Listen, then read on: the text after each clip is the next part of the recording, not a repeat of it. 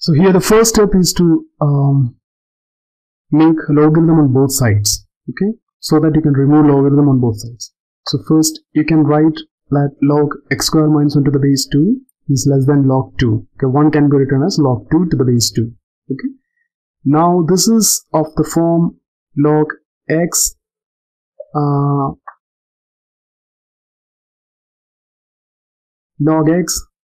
less than log y. Okay.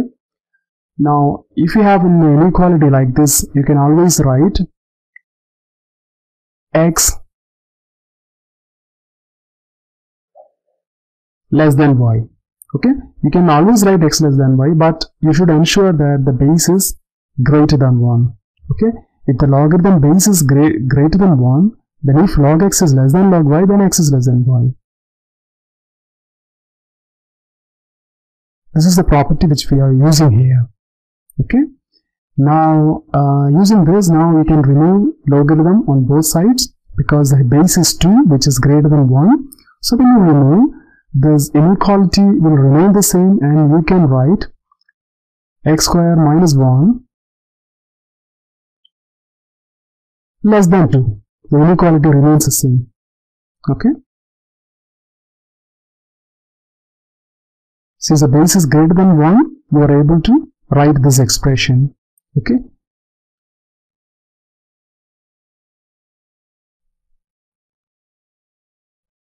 Now, by adding 1 on both sides, you can write x square less than 3 .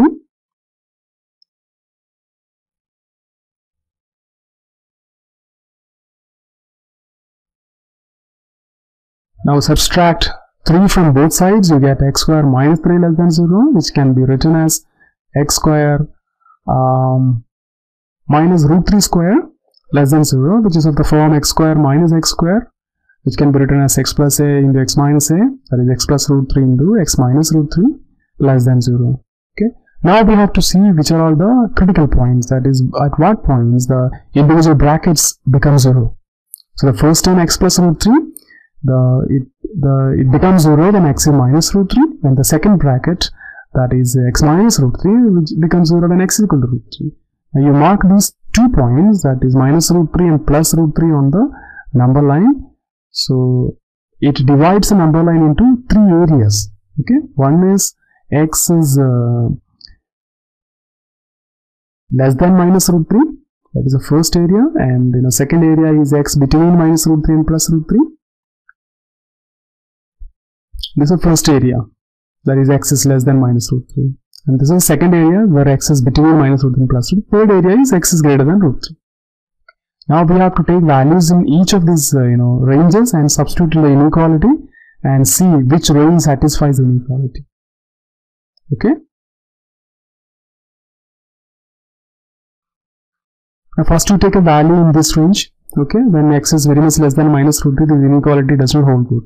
Okay, and you take a value in greater than root 3. You take a big value like x is equal to 10 and substitute here and see. Both the terms are positive, so multiplying both the terms you get, you don't get less than 0. So the number greater than root 3 also doesn't satisfy the inequality, so that is also removed. So the third one is between minus root 3 and plus root 3. You substitute a value. For example, you substitute value 0 here, so you get both root 3 into minus root 3, which is a negative number. So for any number between minus root 3 and plus root 3, the inequality holds good. On the other two ends, the inequality is not satisfied. So from this, this is the range of x for which the inequality holds good.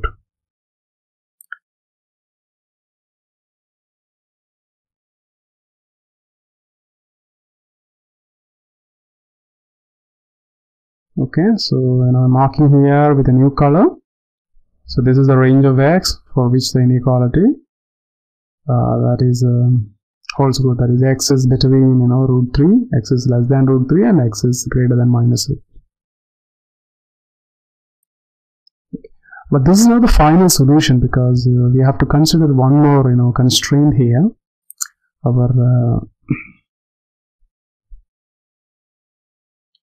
given expression is log x square minus 1 to the base 2 less than 1. Okay, so here you have to ensure that x square minus 1 is always a positive number. because the logarithm exists only for positive numbers. Logarithm doesn't exist for negative.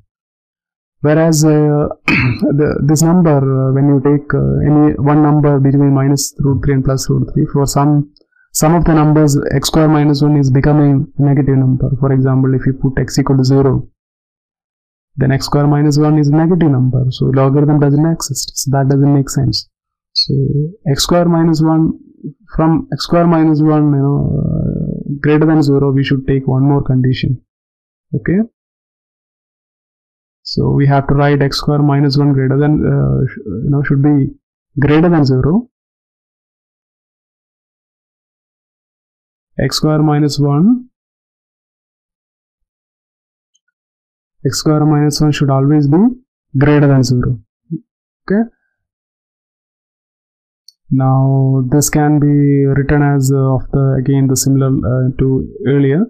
This can be written as x plus 1 into x minus 1 is x square minus a square, x plus a into x minus a.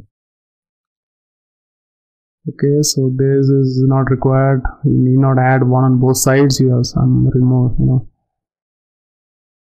erasing that, and I'm directly writing this expression as x plus 1 into x minus 1 is greater than 0. Now the critical points here are 1 and minus 1, that is plus 1 and minus 1. Now again we have to see three different domains. One is x less than minus 1, x is greater than 1, and x is in between minus 1 and plus 1. Okay, you have to take individual domain, one numbers in each, and then whether you have to check whether inequality satisfies, and you have to identify on which region inequality satisfies.